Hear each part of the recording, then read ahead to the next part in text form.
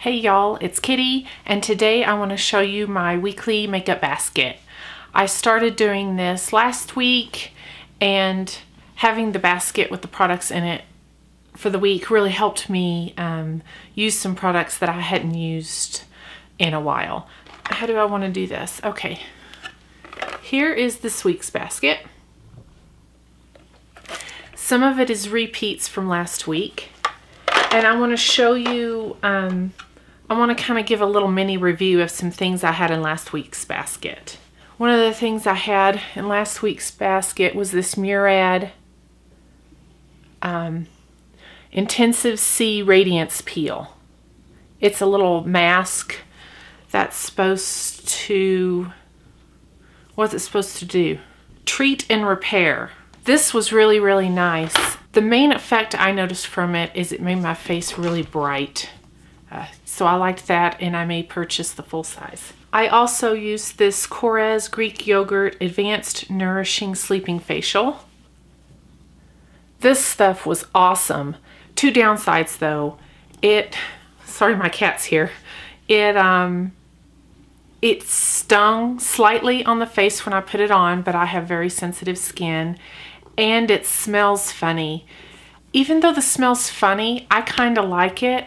What it reminds me of is a jar of 30-year-old cold cream. It's got a weird old cold cream smell.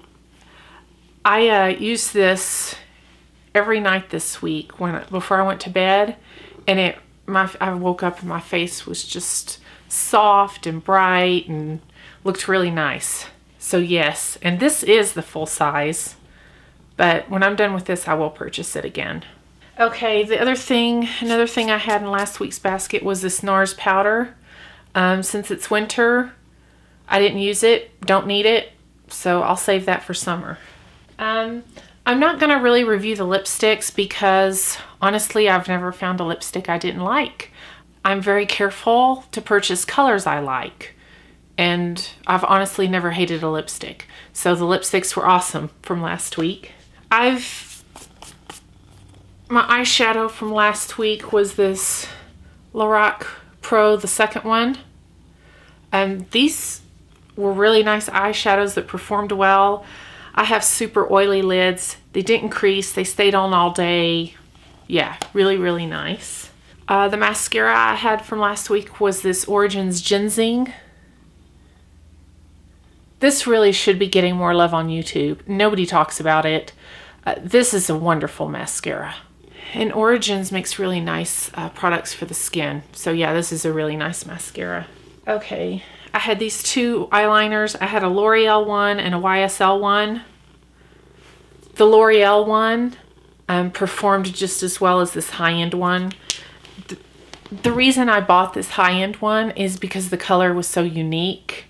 It's kind of an alternative to black. It's called Black Cherry.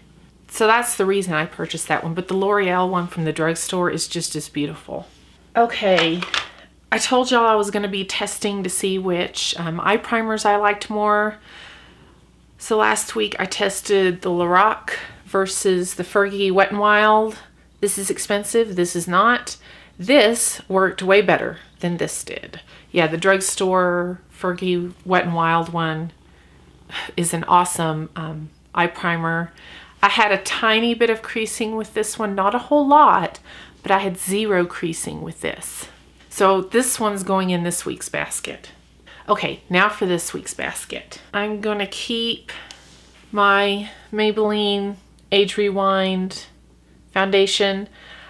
The reason I'm not rotating in anything new is I'm almost done, and this is getting kind of old, so I want to use it up before it goes bad.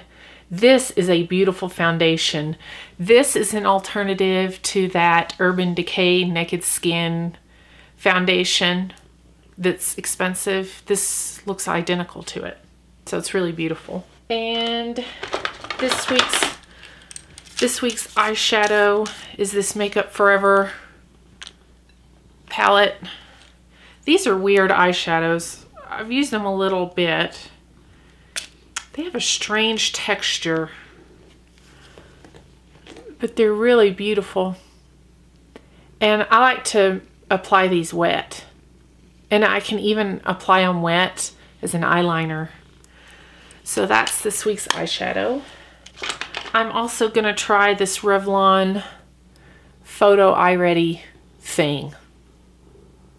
I know it's more of a summer color, but I don't care. And then I have this other eyeliner I'm going to use this week. Okay, there's a story behind this one. This is a red eyeliner. And it's Makeup Forever. I have been searching for years, like 20 years, for a red eyeliner. And I think the reason you don't see a whole lot of red eyeliners, in fact, this is the only one I know of, is I think the pigment is hard to get right to be safe for around the eye. This is completely unflattering, but I don't care. I wear it anyway. I like red, and it looks beautiful, I think. And no, I do not ever get any compliments on it.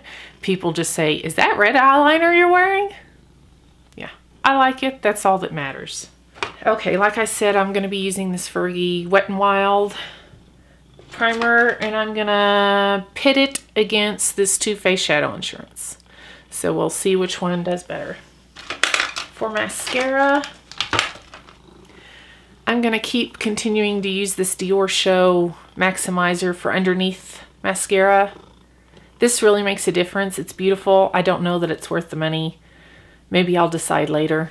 And I'm going to use it with the Clump Crusher. This is my favorite drugstore mascara. It's really beautiful. Not really good at volumizing.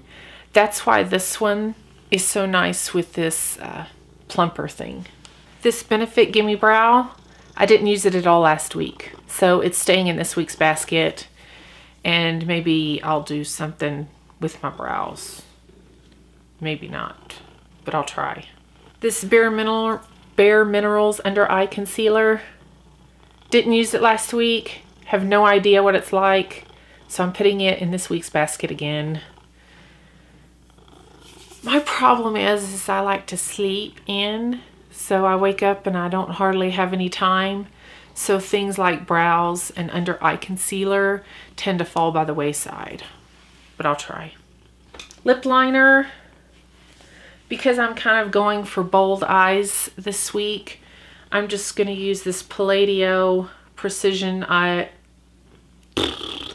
I'm just going to use this Palladio Herbal Precision Lip Liner in Salmon. And I've used this before. It was wonderful. And I got this at Ulta. It's hard to find this brand. I've also seen it at Sally's. Okay, almost done.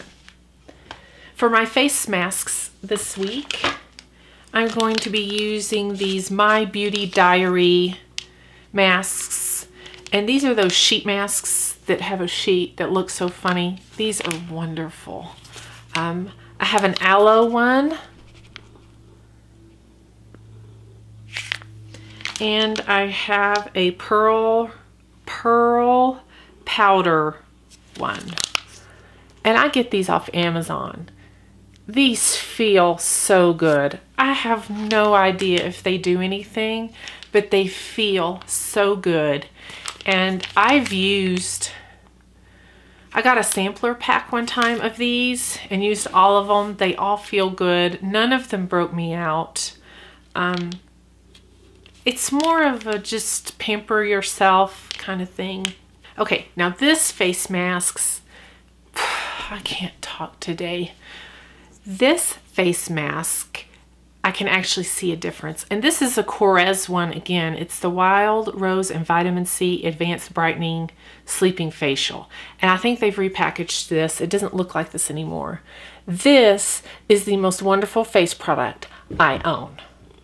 I love it. I don't care how much it costs. When I run out, I will purchase it again. It has a heavy, heavy, heavy scent of rose. And it's wonderful.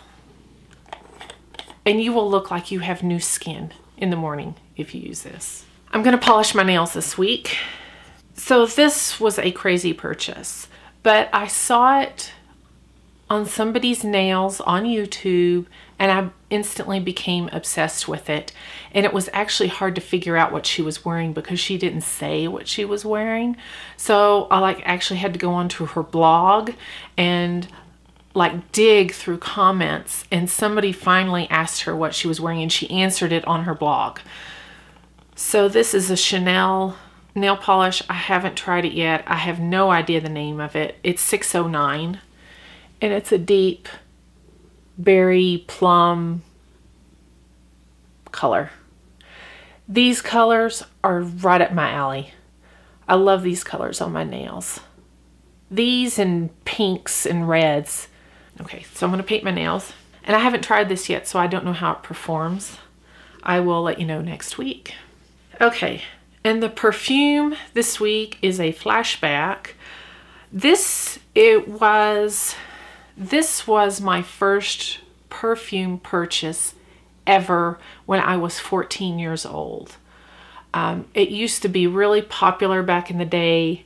Nobody wears it now but old ladies. I never see it in anybody's perfume collection. I never hear anybody talk about it. And it's Giorgio. Does anybody else remember this from the 80s? Yeah, they still make it. And it's still my favorite scent. So that's the perfume this week. And that's it. Thank you so much for watching, and I'll see you in my next video. Bye! I hope nobody notices that this is day 4 hair and that I've put in tons of dry shampoo and yeah, maybe that's too much volume.